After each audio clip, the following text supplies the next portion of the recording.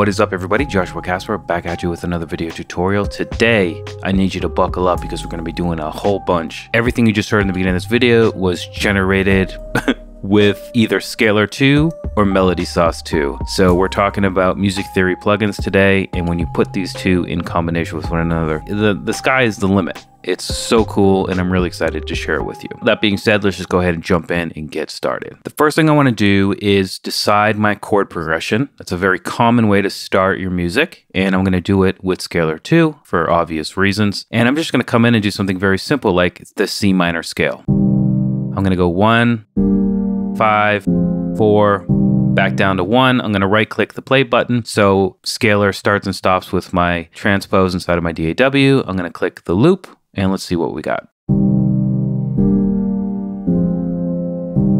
Okay, I'm at 110 BPM. That's going way too fast for me. So what I can do is hit the edit button, come into playback timings, and if I just select all 4 of those chords, I can really slow it down.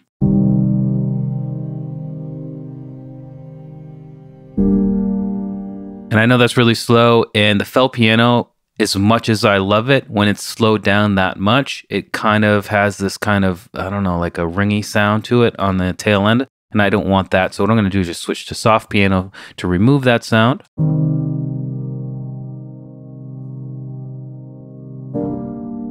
Boom, that's what we're looking for, okay? So now I've got my chord progression. Now, inside of Scalar 2, obviously we have the performance bit where we have melodies. If I turn that on, we've got strumming, phrases, rhythms, and this all really great. But what I want to do is actually use the brand new Melody Suace 2 from EVAbeat. It's actually really cool. So what I'm going to do is I'm just going to drag Melody Suace onto a channel here. I can just make it a little bit bigger. Now I'm going to go ahead and solo it. There is so much new inside of Melody Suace 2. First of all, we've got these new creation styles, and we've got so many of them. So depending on what type of music you're going or making, you can easily just come in here. So if I come into like hip hop, you hit this button, it generates a melody. If I hit that again, new melody.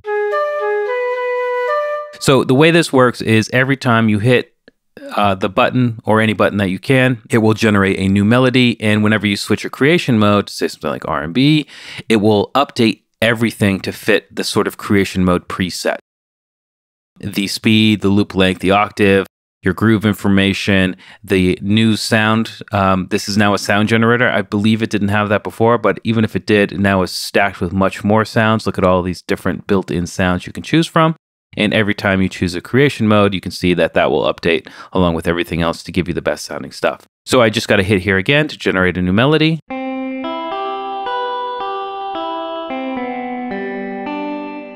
Or what we can do is go to free and decide if we want simple, complex, or all the notes in combination with light, dark, or all of the different feelings over here. For this particular track that I've got going on, it's got a really lush, slow piano and a really smooth, kind of laid back beat. I'm thinking simple dark is the best way to go. So all I'll do is just click right there and I can choose the sound I want, something like keys.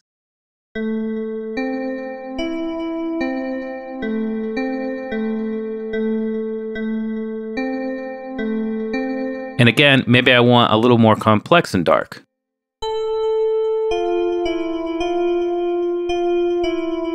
And the cool thing about this is every time I do this, it's generating a new melody and it's saving all of the different melodies.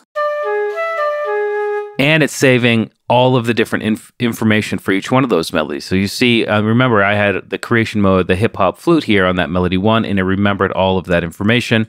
If I go back to melody 5, it's going to be the bell piano and all of the different information there. Let's go ahead and work with this in combination with our chords from Scalar. Before I do that though, I've got Imagine Synth, great synthesizer from Expressive E, and I'm just going to use the MIDI from Melody Suace. So tons of new sounds inside of here, but I've got one that I want to use, so I'm just going to output to MIDI, and I'm going to, here on the Imagine channel, choose Melody Suace 2, Melody Suace 2, have it set to in. And boom, we're good to go. So let's listen to that in combination with our chords. But remember, our chords were in C minor. So right now we're on C major, A minor, and I just need to find C minor, which is down here with A flat major. Remember, or if you don't know, this is the relative major and minor, which means the C minor and A flat major have the exact same notes in them. So they'll work together very, very well. So I'm going to choose that.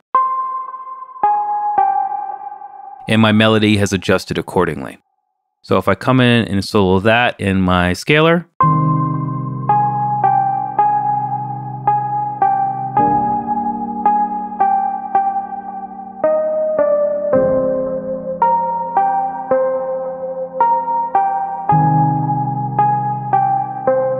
it sounds absolutely phenomenal. Let's go ahead and say extra dark and simple.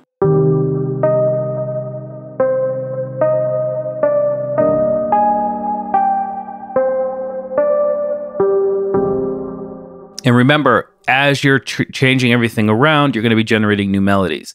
The parameters over here do not generate a new melody, but anytime you generate or hit one of the boxes in here, it will. You can also harmonize. Harmonization just means they're adding a second note. So here it's a higher note, a mid-level note, a low note,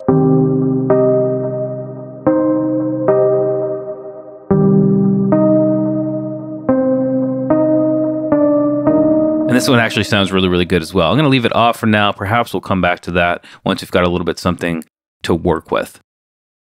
Now, the fun doesn't stop there. So lots of new additions to Melody Suace too. We've got the creation mode presets. We've got all of the built-in sounds. We also have built-in effects now like reverb, delay, and chorus.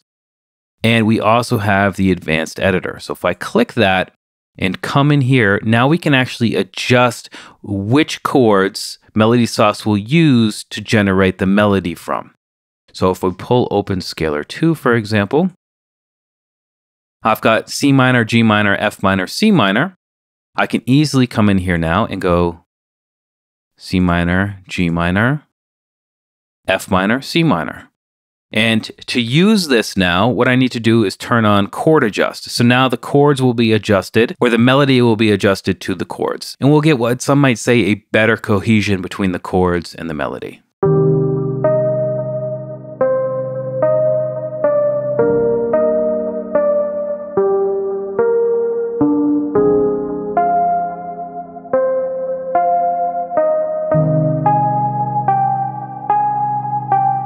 And just like before, if I click right here, we'll get a different melody.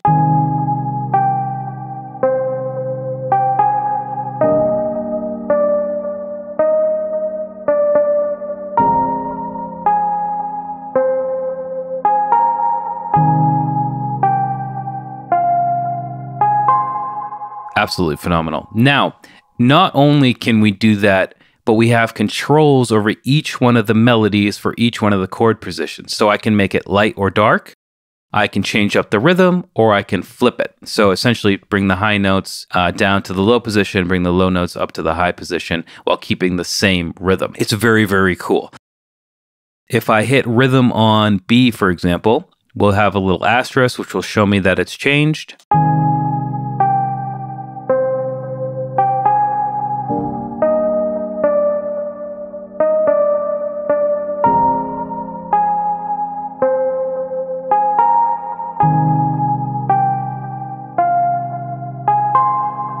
So we have a pattern here. We've got A to B, back to A, so the same pattern or the same rhythm there, and then to C. And it's that simple. So now we have a melody going with our chords. Let's add another instance of Scalar here. I'm going to go ahead and duplicate that initial version of Scalar.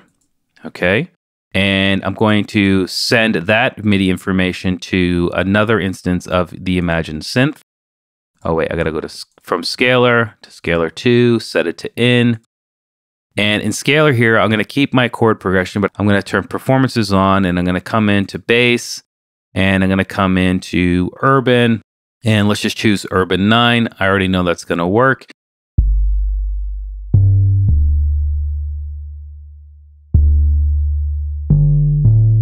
And I really like that, but I do want to change the inversion to -1 on the second chord here.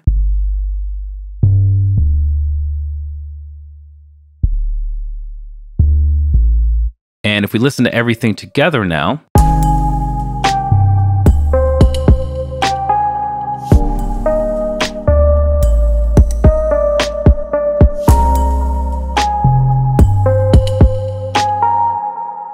it's really, really driving. And remember, that was all pretty much generated with the help of these music theory tools. I'm just gonna go ahead and change it up again, maybe a couple more times, and just flip through them to see which one I like best.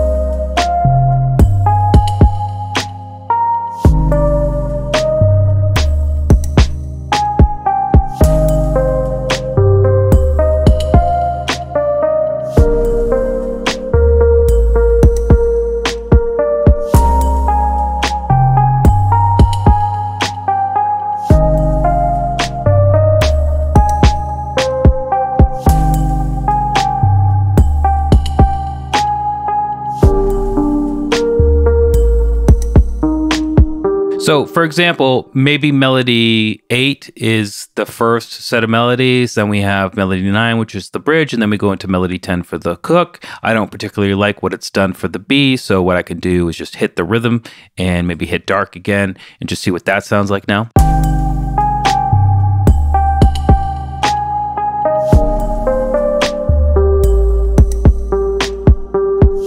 And it's that simple. That sounds much better than it had originally, and all I had to do was click 2 buttons. So yeah, I just wanted to show you that because I'm pretty excited about it. I dig the beat that I've made here, and I dig the one that I made before. They're similar in some instances just because I'm using the same chord progression and I'm using the same bass pattern that I did in the original one, but the melody is different, and it will be different each and every time. And now with Melody Suace's 2 new capabilities, you just have more control over the randomness, and you can really hone in on something that sounds great for the project you're working on. Anyway, as usual, I'm Joshua Casper. Links to everything will be in the video description. I hope you learned something, and I'll see you in the next video.